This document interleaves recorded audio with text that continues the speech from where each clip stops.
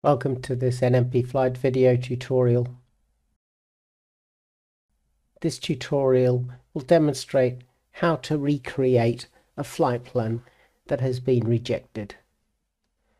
So I have my flight list from the IFPS flight query, and any flight plan that has been rejected, and it must have the title flight plan, can be recreated using a link within the flight plan history. So in this case, the Speedbird 262 has been rejected. So I click on the ARC ID, and that opens the history. In that history, I can look at the reason the flight plan was rejected. So I see an error message saying that the flight plan is planned to go into an active military area. And as it's a rejection of a flight plan message, there is a link to recreate the flight plan in the free text editor.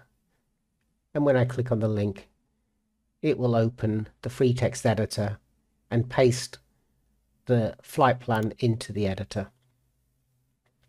So the new tab is opened, the flight plan is pasted, and the validate is executed.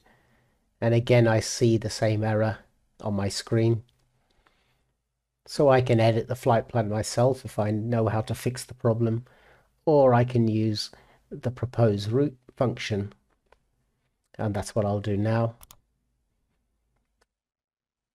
Remembering again, sometimes due to the 4 processes looking for route proposals, this can take a significant amount of time, sometimes up to 30 seconds.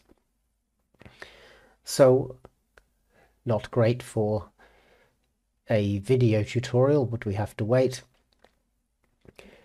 And here we have the results that are shown in the table and on the map. And I will look at the top option, which is regarded as the most cost-efficient route proposal. I click on validate, which copies that into the editor and executes a validate. And I see that it is now a valid route. So I can take that flight plan, put it into my flight planning system, or I can file it directly to IFPS. In this case, I will file it to IFPS, accepting that I am sure that I want to file it to IFPS.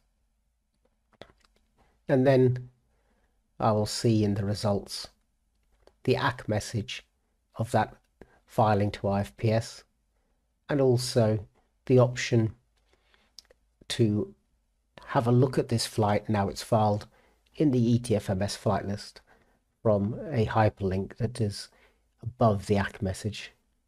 I click on that, and it opens the ETFMS flight list, showing me that that flight plan is now filed in NM systems. That's all for this tutorial. Thanks for watching.